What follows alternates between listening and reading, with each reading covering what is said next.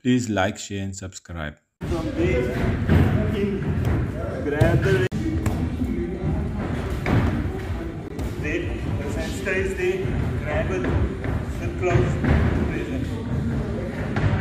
Okay, so stop, up like this, drop and roll. Straight.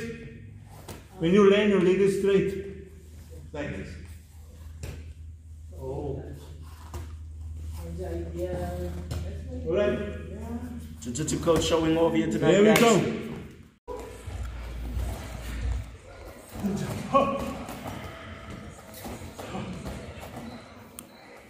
Okay. So we're just gonna move around first. Circle. Moving around the circle. How to move, so it's like this. Like keeping. Yeah, you stay here. So I'm just gonna block in like this. Main thing is you wanna have this part on top here.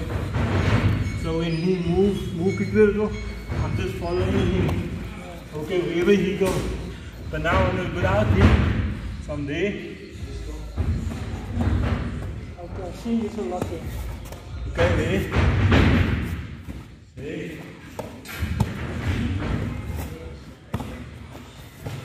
Just around your weight. Just like that. Okay, and then there, there, there. See that? 1, 2. Inside leg forward. Right. Everybody see?